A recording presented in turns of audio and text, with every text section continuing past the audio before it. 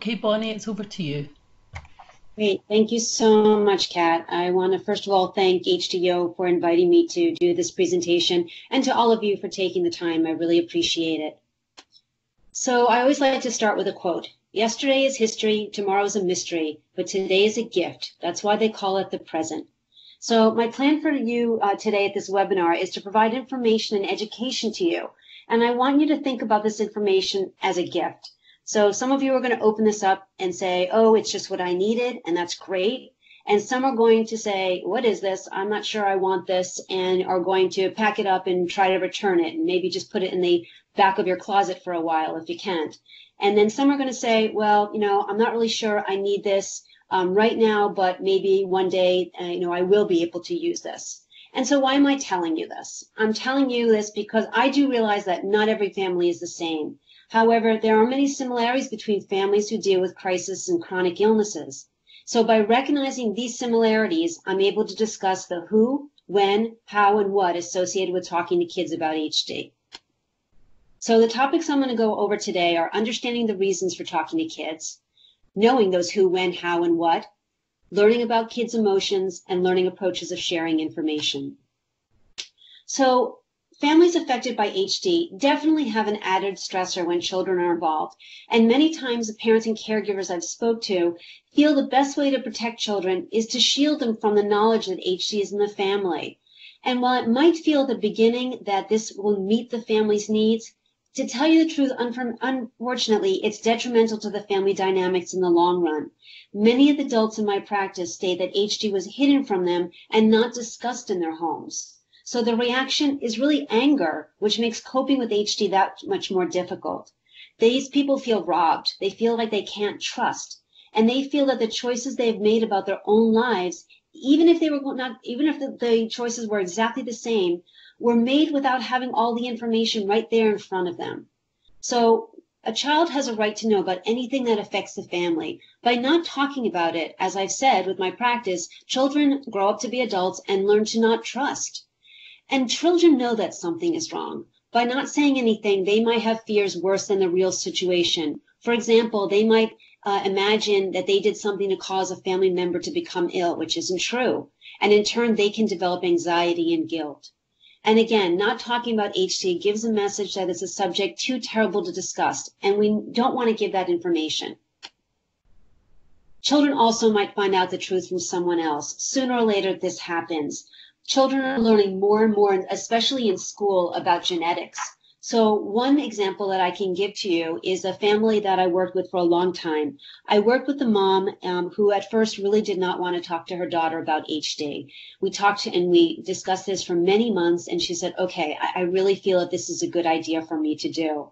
So she said, I'm going to tell my daughter that we're going to have a girls' night out. We're going to go for dinner. We're going to go to do different things. And while I'm at dinner with her, I'm going to tell her that, her father has HD. 2 days before that outing, that girls' night out, the girl came to her mother and said, I have biology in school, and it's kind of interesting because the teacher's talking about genetics. And she went on to explain genetics to her mother. And she said the teacher put up a whole bunch of illnesses that are genetic, and one of them is called huntingtons disease. And she described this. And I'm looking at Dad, and I'm wondering, is this what he has? So again, this is not the way that this mother wanted to give her daughter this information, but she took a deep breath and said, okay, I have the tools. I know how to do this. And she said, yes, one of the things that I was going to tell you about at this girls' night out for us is about your dad. And I'm sorry that I didn't tell you earlier, but let's do this and let's go, into the future, knowing that I'm going to tell you as much as I know. And it was okay. It just wasn't the way that the mom really wanted to. And children who are informed can be a comfort to you. You don't have to feel that you must spend energy into remembering what you actually told them. And I'll talk a little bit about lying later on. Also know that children have an amazing ability and capacity to deal with difficult situations. We really have to remember that fears are learned. So even when a child, a baby, sees a spider or a snake or something, they're not afraid. They don't know to be afraid. And the same is true for emotions or dealing with what we consider difficult things. If you're able to deal with those things, the child is too. But if you show that this is awful and that this is something to be feared, that's what a child is going to learn. And remember, if the person with HD shows behaviors which now have an explanation, then children will learn that this is normal and continue to show affection and respect towards that person. So who should tell the kids? Certainly you, if you are the person with HD, if you are the will spouse, if you are a caregiver of this person, a guardian, if you can, you should tell the kids about HD. If you can't, for whatever reason, a close family can do this, but make sure that that person has the correct facts about HD, not just somebody that, is going to sugarcoat this. And I don't mean to be, to consider this as really, something that has to be a scary thing, but you really don't, you want somebody who's going to tell them the truth and the information. And I'll tell you how to do that as well. But again, remember that it could be a close family member with a child, a close family person to the child, and also somebody who does have the correct facts. And then if those things are really difficult, professional staff can help you. The one caveat that I do have is that when there are young people, young children who come into my office who don't know where they're going or who they're going to meet, it's very, very scary, especially for little kids who are going into a building, who are going to see somebody that they've never met, who's going to tell them something really important about their mom or dad or guardian, whoever it is in the family. So I do ask people, if they're going to bring children in, to give them at least, those kind of few little words that we're going to go talk to one of the doctors who's helping dad or who's helping mom with something called huntingtons disease. So again, I'll tell you how to do all of that. Also, just know that there are a lot of professionals who will allow you to bring a child into a clinic and not really discuss this at first, but just kind of say, oh, I just wanted to meet you. A lot of times I'd get on the floor and do some coloring with a child, and then they know who I am. And then coming back the next time to say, oh, remember we met Dr. Bonnie? She's going to talk to us more about dad. So there's lots of different ways to be able to do this. So when should I tell my kids?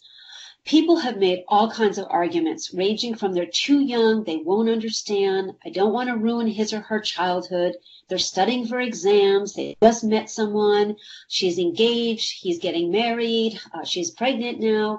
It really runs the gamut of any and all ages.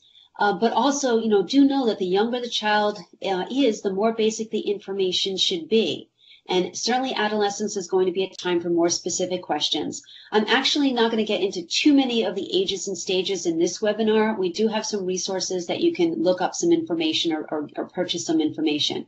So my message to you in terms of when you should tell the kids is it's never too early.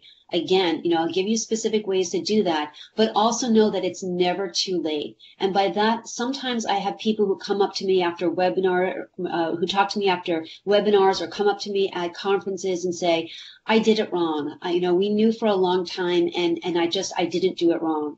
And the feedback that I give to people is, you didn't do it wrong. You did the best job you could at that time with the information you had. But now you have a jumping off point. Now you can say to your child, however old they are, you know what, I just heard a webinar or I just went to a conference, whatever it is, and say, you know what, I really need to make sure that you have this information. I want to do this the best way I can now. So there's always a chance that you can go ahead and have these conversations with young people. So how should I tell my kids? Certainly, you need to look at your own feelings about HD. Your own feelings are going to be based on your own experiences. Someone who has an open, honest family relationship is certainly going to present HD different than a person from a family where there's been a lot of denial, that they haven't discussed this. So no matter what, feelings of anger need to be worked through prior to discussions with children. I really strongly encourage people to talk to somebody, to talk to a therapist, to talk to somebody in an HD center, to say, I really need to work this through. Because as much as you really want to, talk about this to your children, you really want to make sure that you are have really resolved some of your own issues. And try to find a language that's comfortable to you to talk about this. So one example is of a family that I spoke to with a very small child, and they said that daddy had a boo-boo in his head. Okay, so, great that they spoke to this child, but the one thing is that there's other people that this child is going to have contact with who use that term boo-boo. So maybe this child is out at a playground someplace and skins their knee, and an adult says, oh, you have a boo-boo on your leg. So again, the child's going to be like, wait a second, daddy has a boo-boo and I have a boo-boo. Are those the same? So again, you can certainly say something like, daddy has a boo-boo, but this is a special one that's called HD. You can't catch it.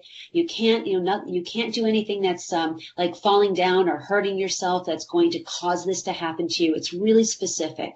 So that's really, a good tip, that you just sort of think it through when you are choosing your words. And definitely, you do need to talk to different age children separately. And by that, I mean, you're going to speak to a 6-year-old a lot different than you're going to talk to a 16-year-old. But again, I have a caveat with this. It's really important that you tell all your children at the same time and they see that this is something that's being told. So many times I talk to people who say, I've told one child, but you know what, for whatever reason, because of the age, because of emotional issues or developmental issues, they haven't told the other child or other children. And I really ask people to think about that, because it really is a burden for that child that's being told. It can be very different when you say, don't tell your siblings about this. So again, fears are learned, and this is something that's going to be there that children pick up on anyway. So I do suggest that children are given the basic information and all together saying, that there's something going on here. Daddy or mom has Huntington's disease, and then speaking to different age children separately. And role play. Practice what you say and anticipate those tough questions. And I'll tell you what those questions are. Am I going to get this? Is daddy, mommy going to die? Are you going to die if you're the well parent? Am I going to get this? Am I going to die? These are hard questions, but you really have to think through about what you're going to say. And again, I'll give you some information of how you might be able to do that. But just know that that's really important. And also, I'm going to talk about this later, when you do role play and you do answer questions, you always want to leave a conversation with a lot of hope. And I'll tell you about that in a little bit. And find a comfortable or familiar place to talk to kids. Maybe you're that kind of family that as you're cleaning up the kitchen or taking a walk or playing a board game, that's your place that you start talking to your family about important things. One example I can give to you is not so much a family talking about HD, but something that was really important.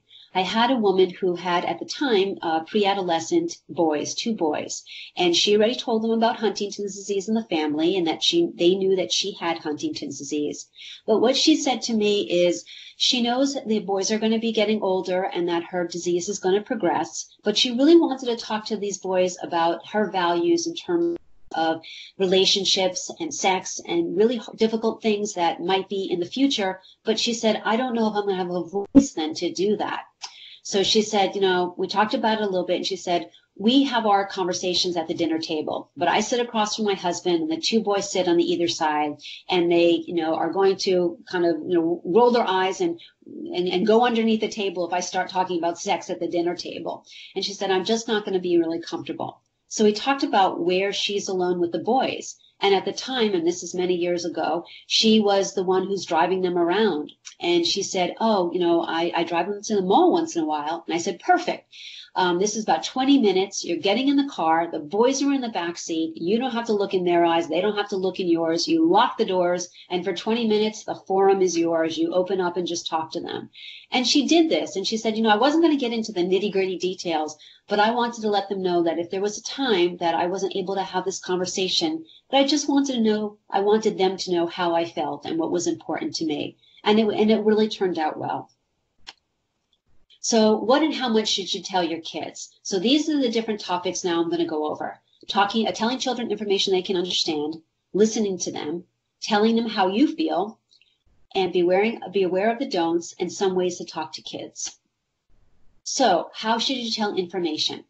If you remember, if you've been around babies, that when they move from milk, formula, breast milk, whatever it is, to food, you don't, obviously, and I'm being kind of funny about this, you're not going to put a steak in front of a child. But I want you to think of that analogy, that you really are going to take a tiny bit of this mush that, is unfamiliar to the child and just give them a tiny bit on a spoon to see if they're going to be able to take it in, ingest it, and swallow, what's on the spoon. That's how I want you to think about this. So many times I talk to caregivers and parents who just sit down with their kids and all of a sudden it's just, they start spewing all this information. You really have to just give tiny bits of information. And it's not going to be a one-time deal. It truly is like feeding a child. You need to continue to do that over and over. And again, as I said to you, I would go back to this. Leave them with a feeling of hope. I do this with children and adults and anyone who I talk to in my therapy consultation service, or when I'm giving a lecture, or when I'm answering questions. I really leave people with a feeling of hope. That's really important to me. Now more than ever, there is so much incredible research that's coming down the pike right around the corner. And the hope is that the scientists, doctors, and everybody working on finding a treatment for Huntington's disease is really getting close. So I think that that's really important for us all to know, that there's tons of hope coming. And do tell children and adults that they're always going to be loved and cared for. That's really important to them. So listen to them. Answer questions simply. Sometimes we get a question from somebody and it is, all of a sudden you are answering all kinds of things that you think are important. And it's not necessarily that way. So you really want to just answer questions simply. Ask them, tell me what you think HD is. I do this in my clinic in my practice with adults as well as children. When I'm meeting somebody for the first time and it's about Huntington's disease, even if they grew up with it, even if it's multi-generation, I say to them, so tell me, if you were speaking to somebody on the street who didn't know anything about Huntington's disease, what would you tell them? That way I can go back and correct things that aren't true right from the beginning. Even if they say, oh, I know, I've lived with somebody, that's great. But there still could be misinformation that needs to be corrected. And ask the children, ask your kids if they're worried about you or their family member. Chances are they might say no because, again, they're trying to protect you. But a really good way of being able to do this is say, well, I'm glad to hear that you weren't worried, but just so you know, I was worried when I heard about HD. And if you're ever worried, please know that you can come to me. We can't change the fact that we're worried, but we can be in it together. That way, again, their communication is open. And also look for those nonverbal cues to see if a child has had enough. There's like that invisible on-off switch that you know that their eyes are glazed over and they're really not paying attention. That's sort of your cue to say, okay, I need to pull back a little bit and just say, we're going to continue. Stop, but tell them you plan to just continue the discussion another time. So here we go. Be aware of the don'ts. Here's my don't lie. Lying takes so much energy. You have to think about what you've said and keep everything, kind of in this separate folder in your head that says, what did I tell them? What was said? What appointments were made? What medication is around? It takes so much energy. So please don't lie. And don't overburden children with a lot of medical detail. So again, if people ask me questions, I listen to the question, I try to formulate an answer, and then I say, did that answer your question? Because I might be totally on the mark and they say, yep, this is great. Or they might be asking me something totally different that I had a different perception in my head. So this is a really good way of making that clear. And don't trouble children with financial concerns that impacts them directly. So like a lifestyle change. I had a family that was really, doing really well and was able to take 3, big vacations a year. And with some of the financial changes that happened, that wasn't the case. So they said, listen, we're going to do smaller vacations and we're still going to do our one big vacation, but we really need to think about how this is going to impact us and just, we need to be a little more careful. Please don't make promises you can't keep. This is a hard one because I do have so many families that say to their children, I promise you're not going to get HD. And for some people, we know that that's true. If they've gone through PGD, anything that they know that this child is not going to have the gene for Huntington's disease, okay. But if you say to a child, I promise you're not going to get this, and you don't really know, there's some of that trust issue. Also, sometimes I have people who make promises to say, I promise I will keep mom or dad in the house, and we'll take care of them forever. That's a hard one as well, because you don't know how they're going to be in the future. You don't even know how you as the well person is going to be. And, and this is just something that it would be really a lot of resentment later on. What you can say is, that's my hope as well. But we're going to have to really work together. We're going to have to figure out what the future holds. Hopefully we'll all be healthy and to continue to do this, but I can't make that promise right now. Also, don't be afraid to say, I don't know. I don't know means 2 things. I don't know means I don't know, and maybe we could talk to somebody who does. But also, I don't know means, you know what, I don't know, and no one's going to know until the future. So we're going to have to just kind of sit with this for a while. And it's okay to say that. I don't know is not a cop-out. Also, don't push kids to talk. I mean, you want to be able to find those opportunities, but you really don't want to keep pushing them and pushing them. So one thing in terms of having this discussion is to be able to say to a child, I gave you a lot of information today. I know your friends can be a support for you, but not a lot of people know about HD. So if you have questions, I can put you in touch with HD experts. So let's go into ways of saying things. It can be really simple in sentences. Mom, Daddy has an illness, and it's called Huntington's disease, or HD for short. This illness makes mommy or daddy do some things that aren't always normal. You can also draw a family tree or talk to kids about the family member with Huntington's disease. That way you don't have to go and to jump into the at-risk status right away, but the children will be able to understand that there are other people in the family with Huntington's disease. Coping with unknowns and uncertainties. There are so many unknowns and uncertainties in dealing with HD. There are some questions that you're not going to be able to answer. And if you accept this, you're going to be able to have your children accept this fact also. But you also want to find out as much as you can to make things more familiar. And remember that, to tell you the truth, there's some children who might be relieved to hear the facts about HD. And I know that might sound a little strange, but I had one family member who, there was a girl in the family who everybody in the family who was female, happened to have HD, even though we know it's 50.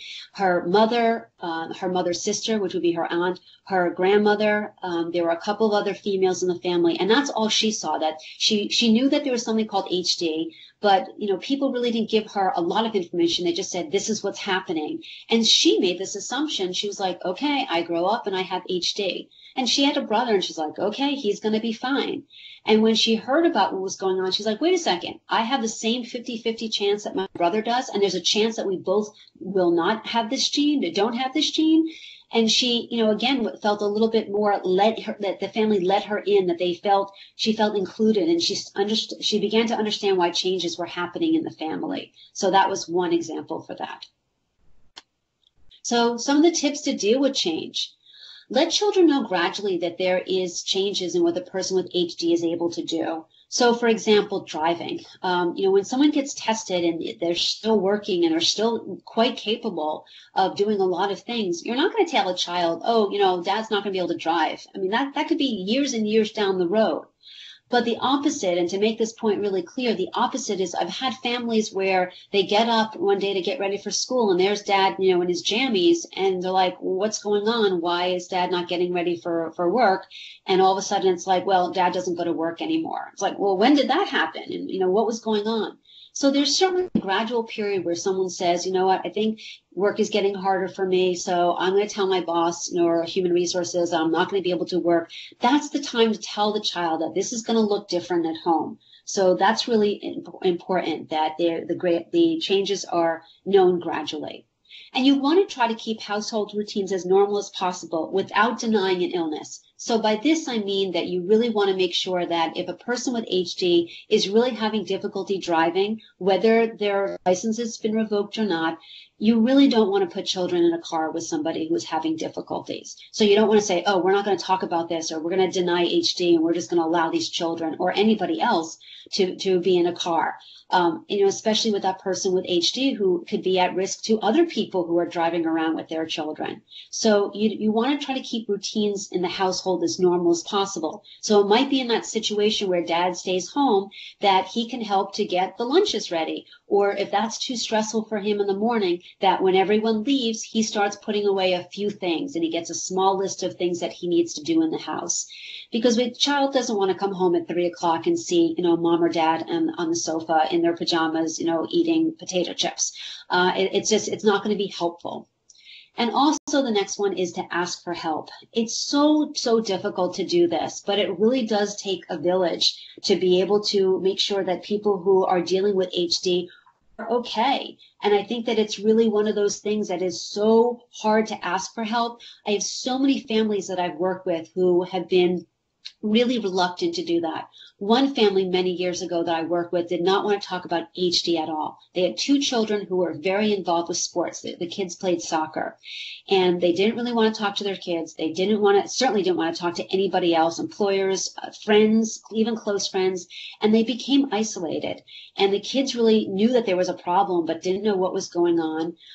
The mom had to work part-time because the dad had Huntington's disease and wasn't able to work anymore. She wasn't able to drive them to all their practices. They couldn't get there. They were benched for certain games. They quit, some of their sports. And unfortunately, those kids got involved with some other young people who were not making good decisions for themselves. They got into some drugs and alcohol, and they didn't have an outlet. They didn't know what was going on. So after a very long time, this went from this family not telling anyone to basically I went to a town and did a town hall meeting for the entire town that they lived in to say, this is what's going on with this family. We need help. And the family, the outpouring was incredible. They said, we're going to help to in terms of shopping for you. We're going to help keep tabs on the kids when you're away. We're going to help out, getting them back into their sports. And I would love to be able to tell you that everything was like, butterflies and rainbows afterwards. That's not what happened right away. It was difficult at first. It wasn't always gradually into like everything is great now, but it made a huge difference. And the family was okay in the long run. It took a lot of work to try to get everyone back on track, but it did work. And it was really, this family was so grateful. But also the people in the town were thankful that they could do something for this family. They felt good knowing that there were things that they could do. Also, in terms of dealing with change, you want to be flexible when necessary. I had a family that the father spoke to his children openly and upfront with them about everything. The mom had Huntington's disease. There was one night that they were going to do what we called movie night, that each child, there were two children, were able to take a friend to a movie. And mom was going to come. They had it all set up with the movie and everything. And certainly at last minute, mom, probably because it was something different and she was a little anxious, she started acting out. And the father was able to sit down with the children and the friends to say, okay, we know what this is about. We're not mad at mom. This is about her Huntington's disease. We're not going to say she ruined anything because this is about her HD. We're going to label this as we don't like HD. But mom might be a little scared to go or might feel anxious, and she starts acting out. So they were able to send mom to her room, and she was able to stay there. The father said, okay, we're going to make some popcorn. We're going to, set up Netflix, and we're going to have a couple of movies here, and another night we're going to go out. But it really was helpful so that nobody was labeling mom as the problem. It was about HD, and everyone understood. You also want to be flexible when necessary. It is always good to have a backup program. So in this situation, another situation I was dealing with, I had a family who got an invitation to a big event that was happening. They were all excited, including the father who had Huntington's disease. So I'm going to call him Joe. And Joe did have some behavioral issues, but when the family was invited, he was really excited. And I spoke to the wife, and she was like, this is going to be great. And I said, okay, but let's have a plan B. And she said, no, Joe was really excited. I said, you know what? Let's just have a plan B in the back pocket. So she said, okay, I know where you're going with this. I think you're right. So she called a friend, Charlie, and said, at the 11th hour, are you going to be available this weekend? I mean, we're away for 2 days. We're going to plan to have Joe go, but he might not be ready. He might, also have some behavioral issues going on. And sure enough, that day, Charlie said yes, and that day came by. And, again, it's not so much that Joe wanted to ruin this for the family, but he was scared. He didn't know what to expect, and he didn't want to see all of these people. Even though it was a fun thing, this was something that was proving to be very anxious for him. He was very anxious. So, basically Joe had a meltdown and just said, nobody's going, and, I'm not going. And they said, you know what, you have a choice. You can come with us, or you don't have to, but we're going to go. And he's, no, I can't be left alone. Someone has to take care of me. And the wife said, yep, Charlie's coming over. And boy, Joe was really, really angry. But you know what? He was angry anyway at this situation. Charlie came over and said, yep, I got this. I have the list of medications. I have the list of all the contact people. I have a list of the healthcare providers. I know what to do. And you know what? Joe settled down. He wasn't happy, but he settled down, especially in front of Charlie, who wasn't a stranger, but wasn't a close family person, was able to settle down, and this family left and went to the event. Again, I'm not going to say everything was all great, because they were sad. They were sad that Joe was not with them, but they were able to enjoy themselves as well and know that Joe was going to be home and was going to be well cared for. So you definitely want to be flexible and have an emergency plan. So a lot of times when Huntington's is in the family, kids have a lot of feelings and reactions. And I want to be a little bit transparent in terms of this. And, in terms of doing webinars, it's hard to sit in front of a screen for a long time like this, listening to somebody talk. So I did take out issues in terms of ages and stages. And in my book, which I will put up the information in a couple of slides at the end, I do have the ways to get a hold of my book, Talking to Kids About HD, but I took out specific ages and stages just so we can kind of have time for some questions and answers as well. But when I talked about these different kids and how at different ages this all affects them, then I talk about kids' feelings and reactions, which I think is really important for you to know. So we have kids who feel sorry for themselves. Why is this happening to me? It's very narcissistic, but sometimes that's what happens. Some kids might feel angry at the affected person for being sick. Some kids might feel angry at the disease, but then take it out on the well parent. Some kids might try to become that super kid and set unrealistically high goals for themselves. Some kids might feel scared and be fearful that there's something that will happen to the sick person when they're not there. Some kids might withdraw in order to become independent in case something happens to their parent. I'm going to be the man of the house, and they're 6 or 7 years old. Some kids might resent the fact that they need to take care of an affected person. Some kids might make jokes about everything to cover up their real feelings about HD. And some kids will act out in order to get attention, or might say that they feel ill in order to stay with the affected person. Again, here's another caveat coming in. Kids get sick. We all know that. I'm talking, when I say they feel ill, these are the chronic headaches, the chronic stomach aches. I don't feel good. I don't want to go to school. I don't feel good. I don't feel good. And there's really nothing that you can see that's wrong. So what do you do in this situation? It's very important to continue to set firm limits with children. It is really vital that you continue to discipline children. It's normal to see some acting out when there are changes in a family. Communicate with your children you love them and you accept them, but not their misbehavior. You also want to reward good behavior and let them know how much you appreciate their help. And also you want to set limits with the internet. We all have been there. We all look up YouTube and Google Huntington's disease. There are some scary things out there. You really want to be able to set limits. So my suggestion, whether you're a healthcare professional or a parent or guardian, is log on to some really good websites. One great one, as we know, is HDYO. So if you get on to HDYO with them, not just say, oh, hey, have you heard of HDYO? Go on after this webinar. If you haven't, go on to HDYO.org and just start clicking around. There's some incredible things out there. And it means so much for a young person to say, oh my gosh, I'm connecting with somebody who's across the globe and they know what it feels like to live with somebody who has Huntington's disease. So this is really important to do. And you want to share. You try to do things together as a family. Laugh together. Laughter is the best medicine. I have one family that makes up inspirational slogans and posts it around their house. The person with HD has one that says, I have a lot of living left to do, so that she knows, there is so much of a future that she still has, especially with her family. And share stories and uplifting experiences. So remember, when you create positive memories, you're teaching your children something. You're teaching them that it's okay to have fun, even in the midst of sadness. That's why you should go out. That's why you need to have that respite. And it's okay. It's kind of like when you hear on an airplane, you have to put your own mask on before you help other people in case of an emergency. You need to do that. You need to say, you know what, I need to rejuvenate my battery as well. And you teach your children to do that as well. please know that there is a silver lining. And I know it's difficult to see this, but children can really grow in their ability to face difficult experiences when they grow up in a family with HD. Granted, if I could wave a magic wand, I would make HD totally disappear. But because it's here, there is that silver lining for children. These children might become more self-confident and independent. They've seen time and time over the 2 decades I've been working with families with HD, children become more responsible. They become sensitive to others' needs, and they may grow in their ability to understand and love another person, even if that person is different. So, and here are some resources. Certainly you can go on and just Google Talking to Kids About HD, very easy to remember, all one word, and that information will come up.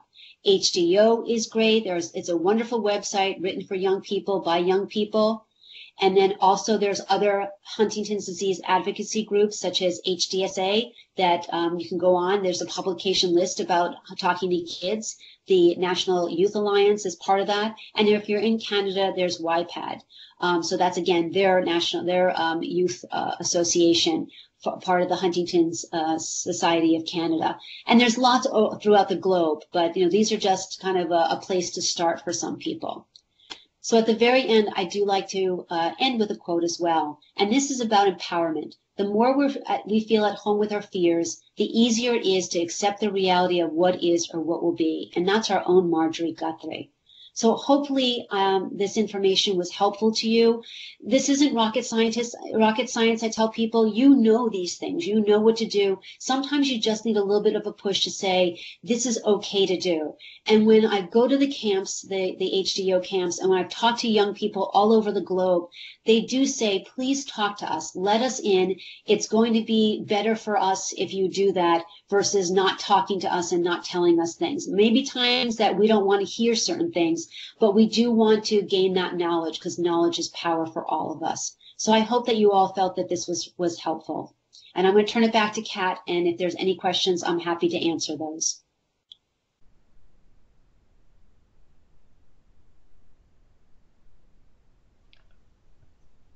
Hi everybody, thank you very much Bonnie for that. I'm just going to give you some little pieces of information on our future webinars, and just also what I should have done at the start is just tell you a bit about us. So HDYO was set up in 2012 and it was established by 2 young people. One of them is on this presentation and he's hiding in the background, but Matt Ellison and BJ Viau are the co-founders of HDYO. We're a youth organisation that supports education for young people up to the age of 35 who are impacted by Huntington's disease, and our goal excuse me, is about providing support and education, but doing it in age and stage appropriate ways. Our main platform is the HDYO.org website, but we also have a youth service in the US and we support youth services around the world as well. The international camps that Bonnie briefly mentioned at the end as well is one of our engagement tools for young people. And we also offer support via the support section of the website to anybody who needs it. Just briefly about what we mean by young people. We have 3 definitions. Anybody under the age of 13 comes under our kids section on the website. Our teen section is 14 to 17 year olds, and our young adult section is 18 to 35 year olds. There's also a section dedicated to parents, a section dedicated to professionals, and a section dedicated to JHD. When we talk about being impacted, it's anybody that HD touches. It doesn't need to be someone at risk or someone who is a caregiver. It is anybody who is touched by HD. Our future topics, we are always looking for new ideas. So please, if you have any ideas that you would like to hear a webinar about, then just get in touch with us and we will find the experts to be able to deliver it, like our Bonnie here. But some of the ones that we have prepared over the next 12 months will be on testing, relationships, and we're talking about a series of relationships there, relationships within a family, loving relationships, and new partner relationships, friendships as well.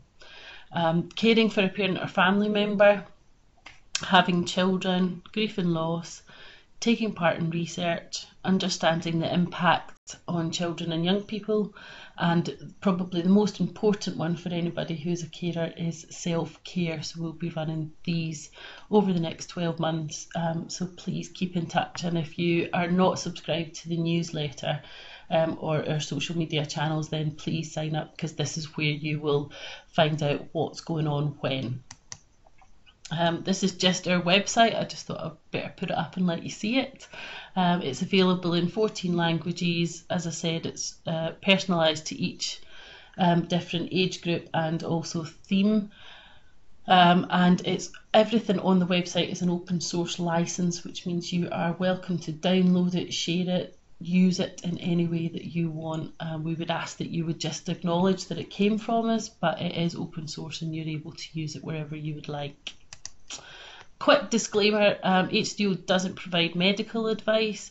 Please always consult a medical professional for anything specific to do with HD that's medical. If you do not have access to a medical professional, please get in touch with support@hdyo.org, and we will find one in your area who will be happy to help you out there. And thank you very much to everyone who's joined us today. We will get this recording uploaded to the website over the next couple of days. And if anybody would like a copy of the recording, just send us an email and we will be happy to do that. Our contact information is on this slide, but it is also on the website. So if there's anything specific, please get in touch. Last but not least, if anybody got any questions, then you can unmute yourself and ask them, or you can send it in the chat function.